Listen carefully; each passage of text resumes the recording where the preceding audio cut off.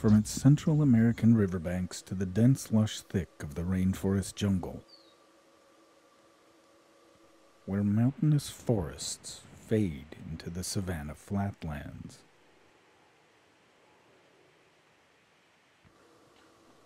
Beyond the jungle rock escarpments and into the caves, this brief documentary merely scratches the surface of the biodiversity of Belize.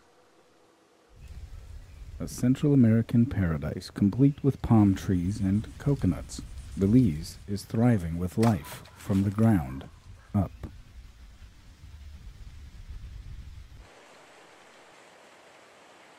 The jungle is full of vegetation such as climbing vines, lichen, and mosses. The humid environment is perfect to sustain epiphytes, or air plants as they're often called. The epiphytes don't need soil to grow and root directly on other plant life. The jungle canopy extends over 100 feet into the air.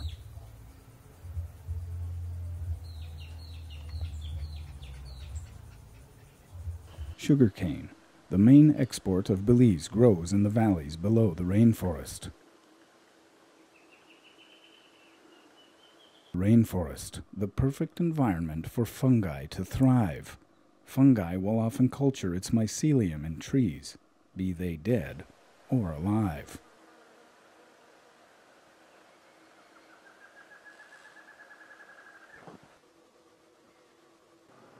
Caves can be found throughout St. Herman's Blue Hole National Park, and they also show new growth over time.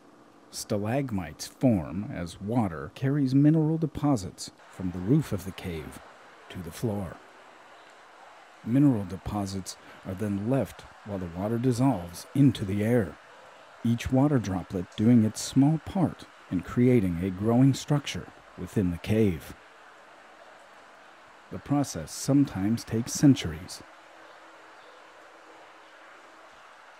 The relative humidity here is so high, all of the walls are wet, leaving behind mineral deposits as water evaporates into the air. The caves are quite remarkable.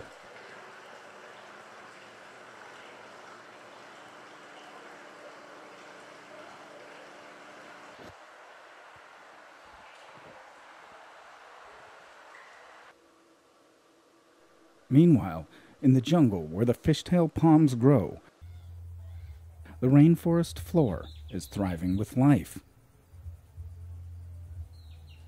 Leafcutter ants, selectively foraging throughout the jungle, severing leaves with their mandibles and carrying them for miles in an organized fashion, like soldiers doing their diligent duty.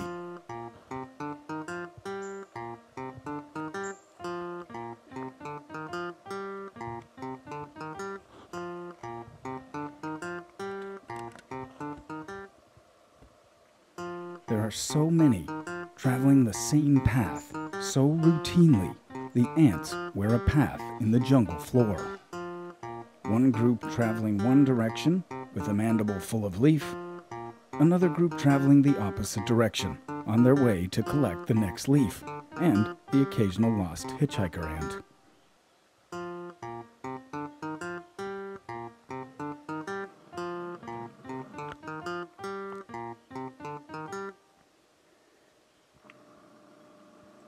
As they near the nest, they converge into massive droves of leafcutter ants.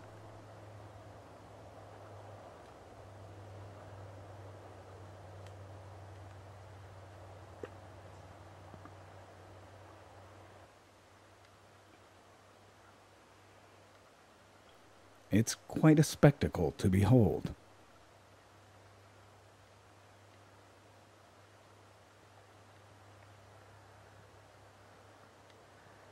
All for the sake of their young. As the day turns to night, the night brings out the nocturnal species of Belize. The tropical country is abundant with amphibious life. Many toads grace the lawns of the Lamanai Riverside retreat.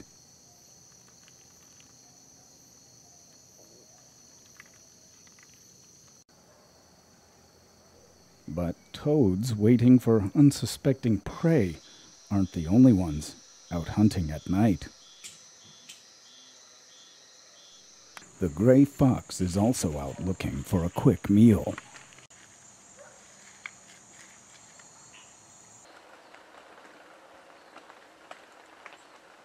The foliage of the rainforest provides shelter for much of the smaller rainforest floor wildlife.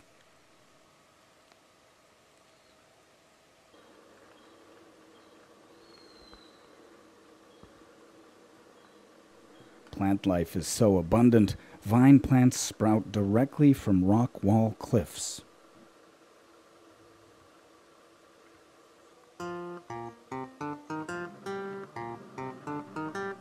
Leafcutter ants aren't the only insect who've developed a live-in relationship. Belizean squirt termites, or nozzle-headed termites, squirt defensive chemicals at enemies through an elongated snout called a nasus.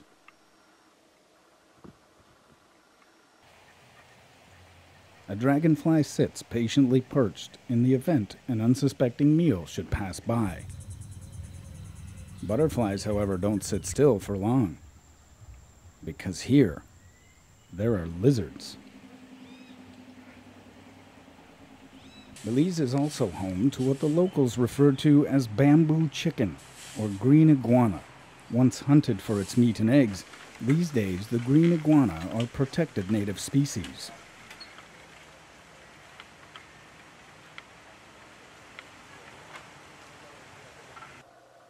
Several gecko species forage on the forest floor. They share habitat with the bicolored lizard, named for its distinctive two very contrasting colors. They forage for insects among the leaf litter. This one's on the trail of food. This one's in search of sunlight.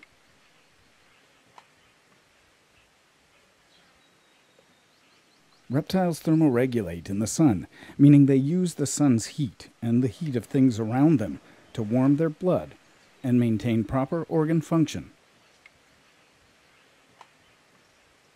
The competition here is fierce, so a lizard can't sit still for too long, or they may go hungry. The warm and humid temperatures will have the lizard's food digested in very little time.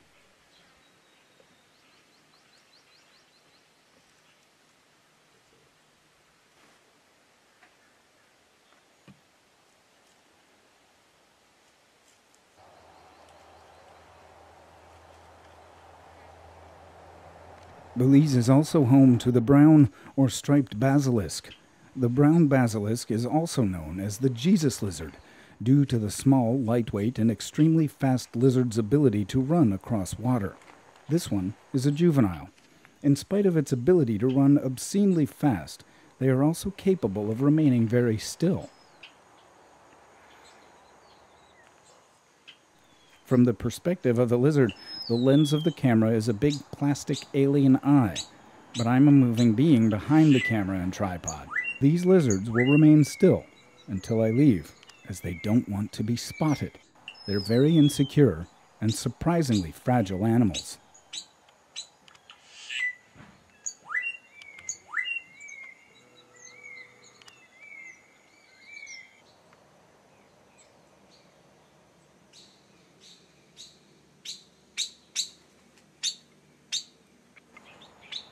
The rufous-tailed hummingbird are a relatively common species native to the humid tropical lowlands of Belize. From the forest's edge and into the gardens they'll fly in pursuit of sweet plant nectar.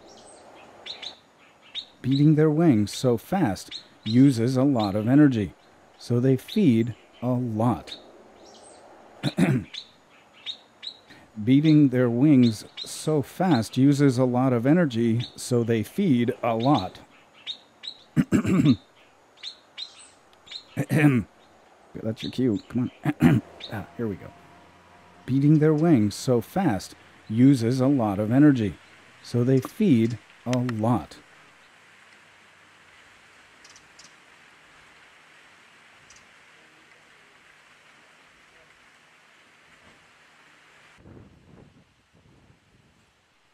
Belize is known to be home to over 600 species of bird.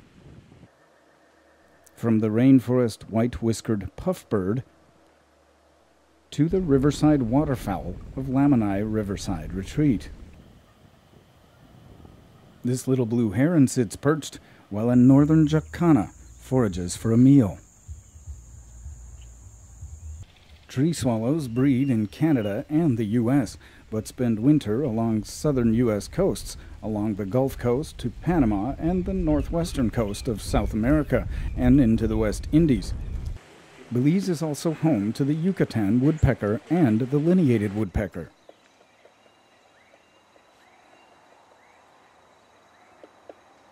Lineated woodpeckers mainly eat insects and their larvae, some seeds, fruits, berries, and nuts.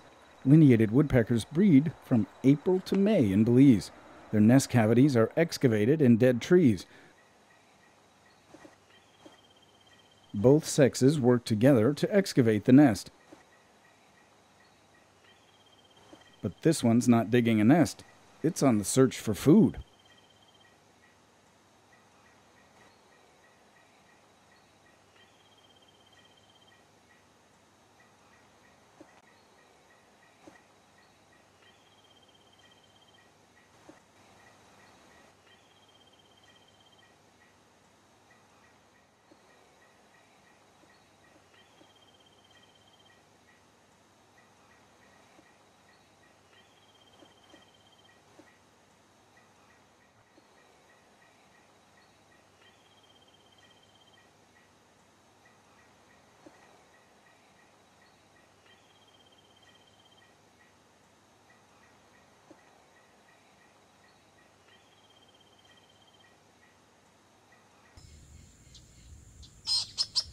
Near the riverbed, the jacana and purple gallinule are startled.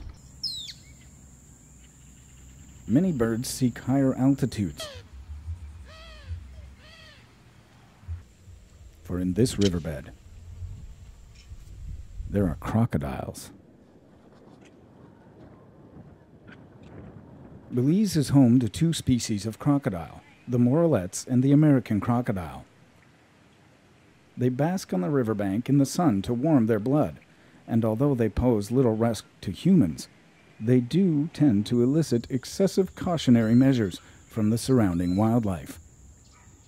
But around here, one can't be too cautious if you're among the local waterfowl. This egret isn't taking any chances. He's surely got an eye on the crocodile.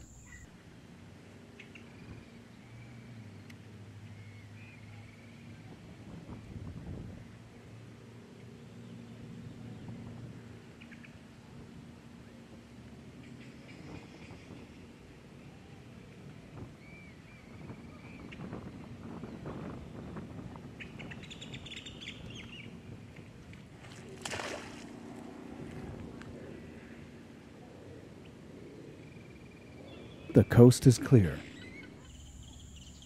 The egret can carry on with its day.